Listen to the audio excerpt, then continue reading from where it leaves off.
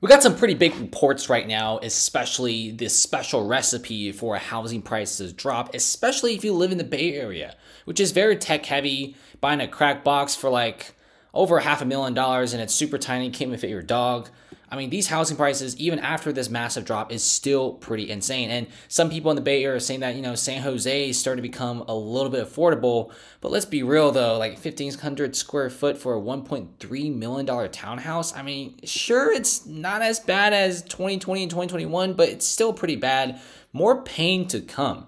Now, if you check out what's going on here, the Silicon Valley, the Signature Bank situation is raising concerns about contagion fears.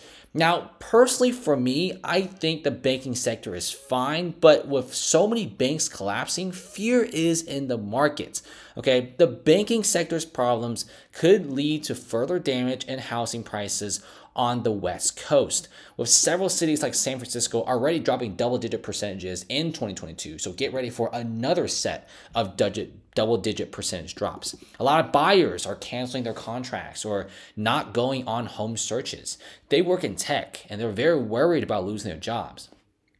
Tech usually has a sudden big layoff. Okay, people are just scared of a potential recession. And guess what? If there's even a small whiff of recession or even a small smell of companies laying off massive amounts of high salary engineers, these people are not going to buy any home. And even if they do, they will only buy a home if it's extremely cheap and affordable.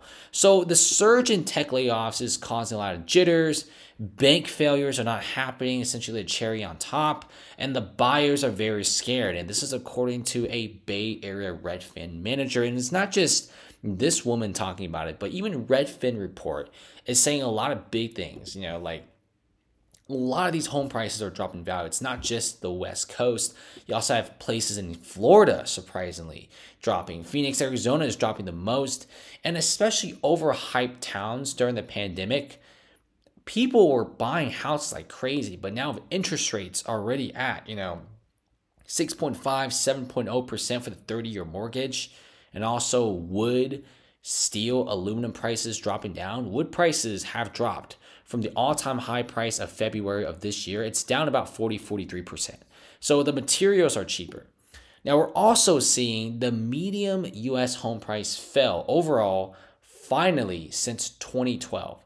So it's been about 11 years, and for the first time, home prices have actually dropped and made a significant impact. And this is huge here, and we are already seeing a lot of people slowly buying the dip. Now, one of the biggest questions I can ask is, should I buy a home now? Because people are a little bit scared that home prices may be going up and they're missing on this dip. I say this, definitely consider buying a home right now, but be careful, interest rates are super high. Okay, so might as well go for a smaller home, or don't do the 20% down, do the 40% down. Get a smaller loan because of very, very high interest rates. And just please be patient and negotiate hard. A lot of these sellers in these very, very hot areas, or I guess should I say used to be hot areas, they're willing to cut prices down to 5-7% just to get it off their hands. So negotiate hard, but also keep in mind that interest rates are high. So maybe go for the cheaper house and definitely do a higher down payment.